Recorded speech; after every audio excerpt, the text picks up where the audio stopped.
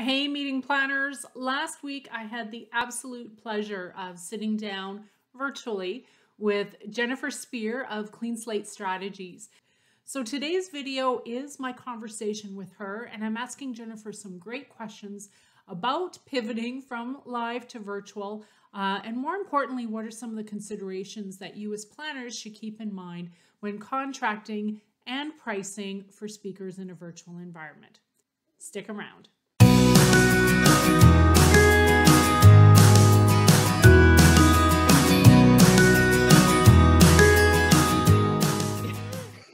Hey, Jennifer, thank you so much for joining us today. I appreciate you bringing your time and your talents to the vlog today. I have a lot of clients asking me about how to deal with their speaker contracts now that their programs are shifting and in some cases canceling altogether. So to start, I'd love to hear from you about what just the general consensus is with the speaker community around this time, and any optimistic things you've heard or even pessimistic things you've heard from the community. Hey, Leanne, thanks for having me. I think on the whole, speakers tend to be an optimistic bunch. I mean, it's kind of an occupational hazard. We spend our time helping people see the positive sides of things. We want to help them be motivated and inspired to take action. And I mean, for myself, I speak on change and really big change and wanting to see the opportunities in it. So I think in general, we're optimistic. But we're also very realistic. And so we understand the challenges and what's happening. And we're trying for the most part to really partner with our clients to try and help them, you know, whichever way this goes. And of course, being respectful to all the different rules as you go across the country. Every province is a little bit different. And so wanting to be able to respect those. But I can tell you, when this opens up, we will be the first ones back to the party. We miss being with people. It's definitely what we enjoy doing, is being able to connect with people and wanting to be there live.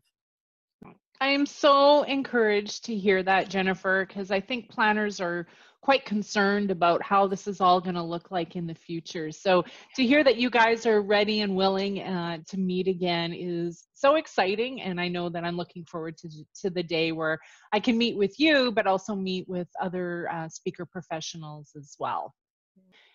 Jennifer, can you tell me what some speakers are doing and how they change their delivery as planners are pivoting to virtual meetings? Sure. I mean, there are some speakers who have been speaking virtually for years, so it's very comfortable. They have a lot of experience in it. And so for them, it would just be very natural. If we're seeing live events going virtual and wanting to then take the content, the delivery, the message, and pivoting it to a virtual format, I think there's a lot of things that we have to take into consideration there. And so what I would recommend for any planner or organizer is to have the conversation with their speaker. Let them know what their overall goals and objectives are, because it's not really, let's take a live event and put it online. Let's put on the best virtual event.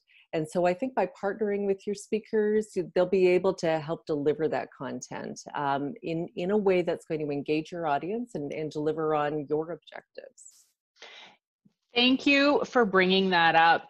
It's going back to CMP 101 and getting back to the goals and objectives. And you're right, planners still need to revisit those as being the driving force behind any meeting, regardless of the format. So thank you for sharing that.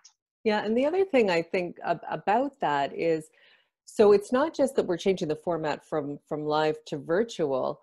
What's happening to our attendees and our participants in their organizations and in their lives has completely changed, right? It's changed for all of us.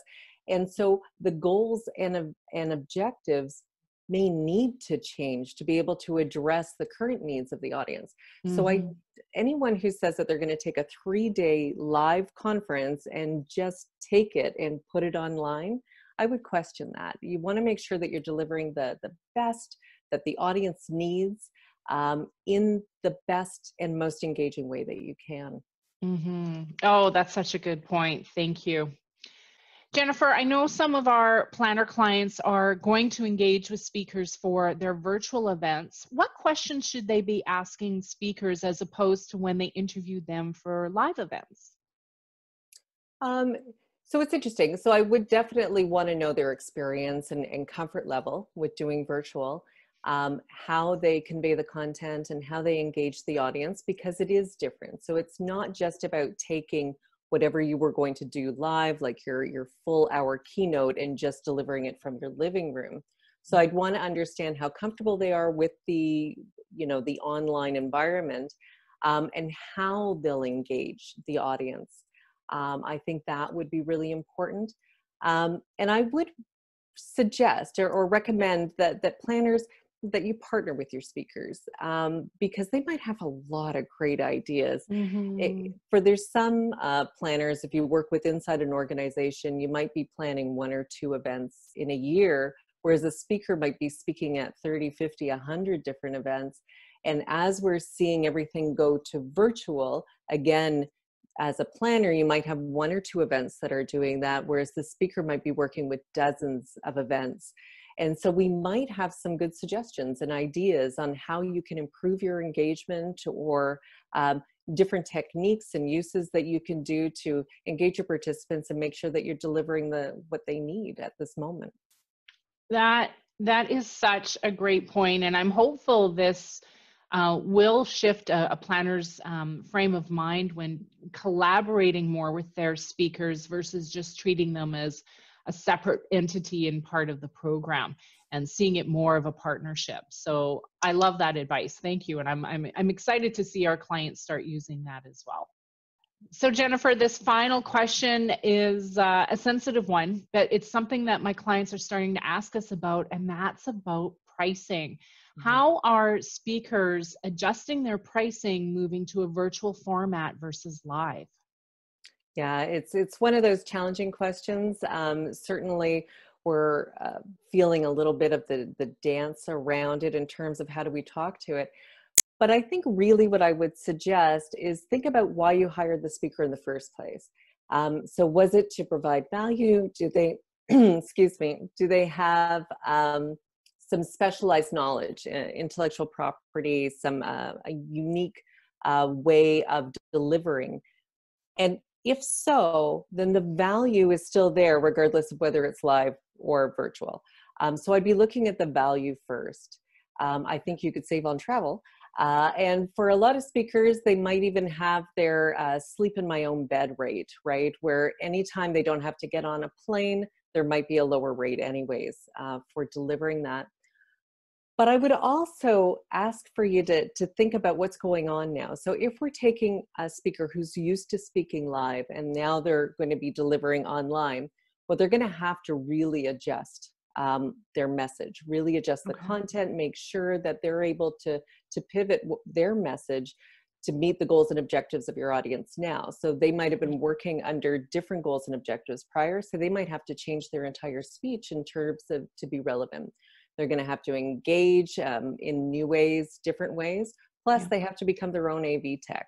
So they have to make sure that their equipment works. They have to make sure that they've got good lighting and sound, and they have to set that up all themselves. They have to make sure that the children and the dogs are put outside, and all of these other new concerns that they have that they might not have had before.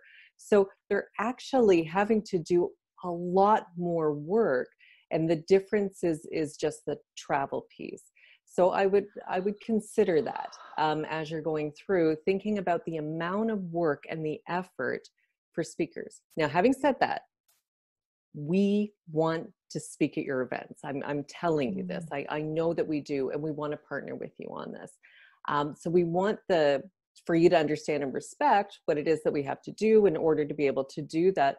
But we also understand that things are changing. And if this was a sudden, as it was for most of us, a sudden Mhm. change that we're having to go from live to virtual, recognizing that you've got different costs and expenses associated with this. And so we're Yeah. going to want to try and help you out with this. But we also know you're saving on the food and beverage and the hotel and everything else. So I think, again, if you partner, you'll find that you can get a lot more value out of your speaker because they can help you in other ways, help you with the actual design of the event, how to engage. Maybe you could take your keynoter who could also moderate a panel or do something else for you to add even more value. So I wouldn't just look at it as a straight, oh, you're not here in person, you've got to cut your rate. Just think about the value that they bring and what that means to your attendees. What I love about the virtual world now is let's not just take a live event and put it virtual. Let's create the most amazing virtual event ever, right? Like that's what we should be doing. Oh, that is so good. You said so many things that completely align with what a good meeting planner is looking for. Obviously, we've talked about the goals and objectives, but using words like partnership and event design and open for business, I mean, that is such great information, and I'm really excited to get this in the hands of event planners so that they can start working with you guys again and creating successful programs. Thank you so much for all of your time today, Jennifer, and I cannot wait to see you soon. Oh, thanks, Leanne, and I cannot wait to see you in person. Oh, bye, Jen. All right.